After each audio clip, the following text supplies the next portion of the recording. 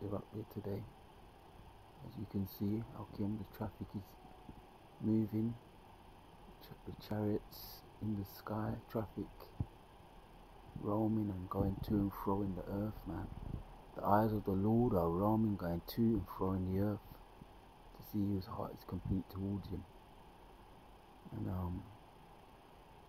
the eyes of the Lord in Amos is upon the sinful kingdom. The eyes of the Lord is upon the sinful kingdom. I think that's Amos chapters 9 too, verse 8, if I'm not mistaken. And also Zechariah chapters 5 and 4. The chariots of the Lord, the eyes of the Lord are... Is that over there too? No, but that's definitely a chariot over there. So as we know, our king, they're always up there, indisputable. And they know that also in the capital, they had a conference in the capital about the chariots, that you just cannot pigeonhole them, the way they maneuver,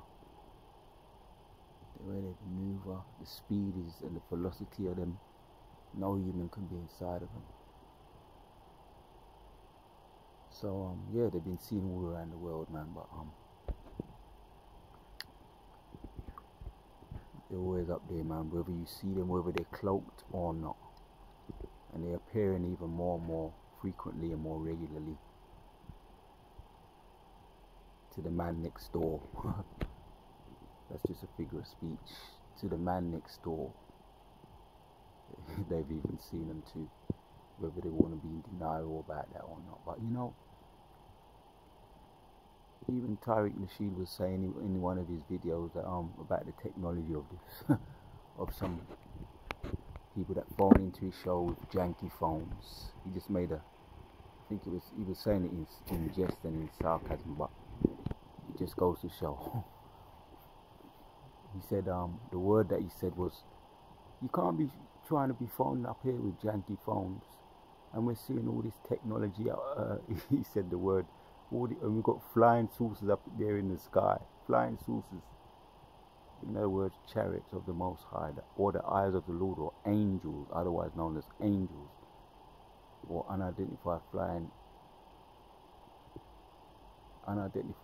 objects, or UAPs, unidentified aerial phenomena, known in many terms, but he called them flying saucers, which was the old term that the East gave them.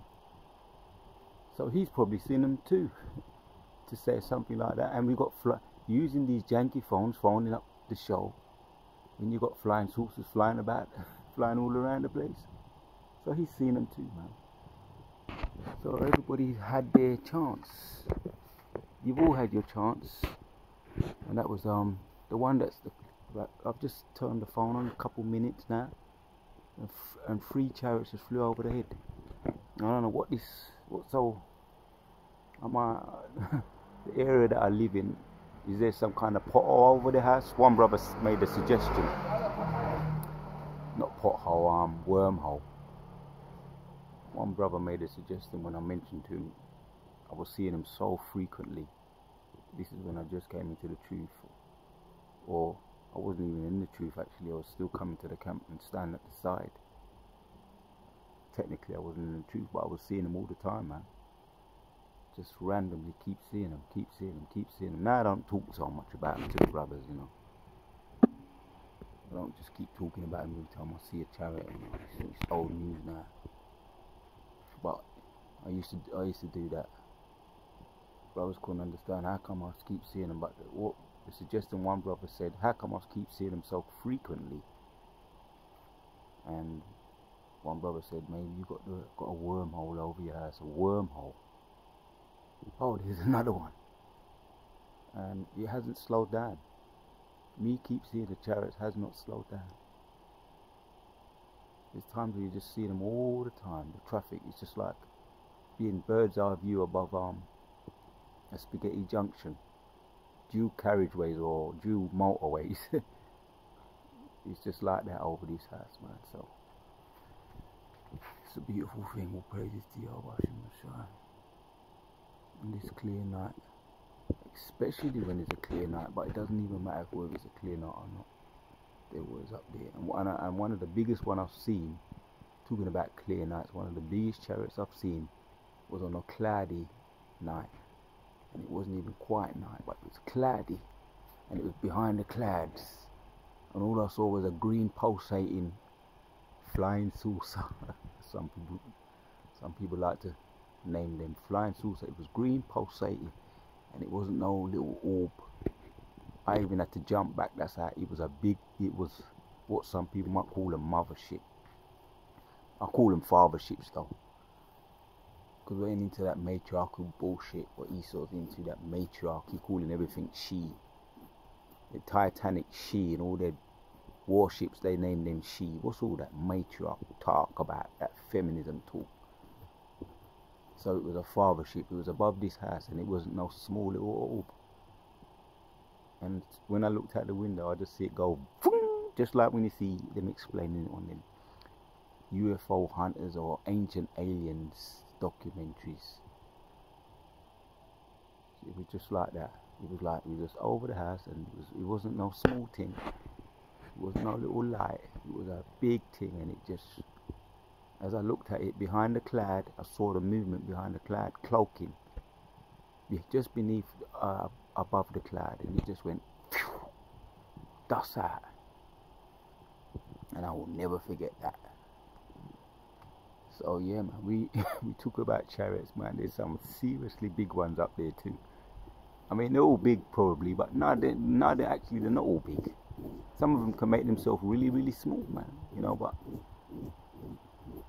obviously they're big enough to house human-sized angels, which are not small.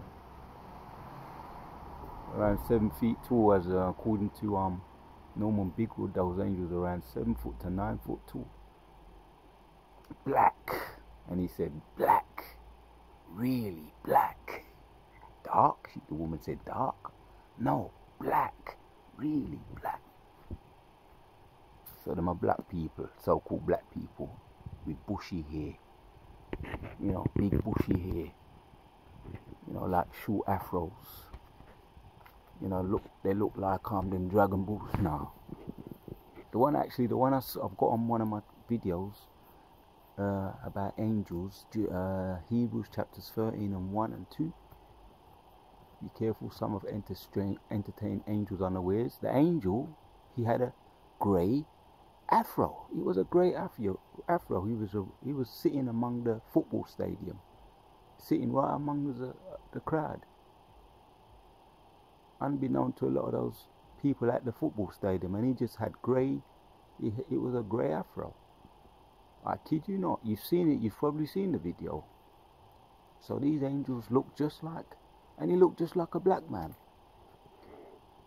And I could say he looked like some of the brothers what we see. He actually looked like some of the brothers what we see. He had that bushy afro. He looked. He fitted in. He did kind of fit in, and they can do that too. They can do that. They can fit in there. They can be amongst the crowd, and the crowd wouldn't even know that they're amongst them. They can dress how they want. They can look how they want to look. You know, just to blend in among the crowd, man. So yeah, giving all praises to Yahweh Shai. Isaiah 66. Talks about the chariots, verse 17. You know, they're in the hundreds and thousands of angels. Many scriptures on the chariots. But yeah, enough said. I'm gonna chill. I'm gonna go back and chill. As a matter of fact, I'm gonna continue to be out here for a little while and just breathe and meditate and think on all the beautiful things that the Most High is, you know, Romans. Oh, there you go, a chariot beaming up. Oh, there you have it, Akim. Chariot beaming up. Can you see it? And then you're gonna see it fade away. Right? It's right there. Right there. You saw it. The chariot came and beamed up. Slap, bam, wallop on on the video. For your eyes only. And it's not only for my eyes. This time it was for your eyes too. You saw it, man. So I'll take that as I feel blessed. Let me just say that I feel blessed. Kala Yahweh Bashim Yoshai. Duwadati Yahweh Bashim Yoshai. Give me that visual. And for you brethren that may also be visual. A lot of the prophets were visual and they visualized things. They saw into the future. Yahweh gave them visions. He gave them prophecies and dreams, all for the purpose of bringing this truth to the elect. Enough said, Akim.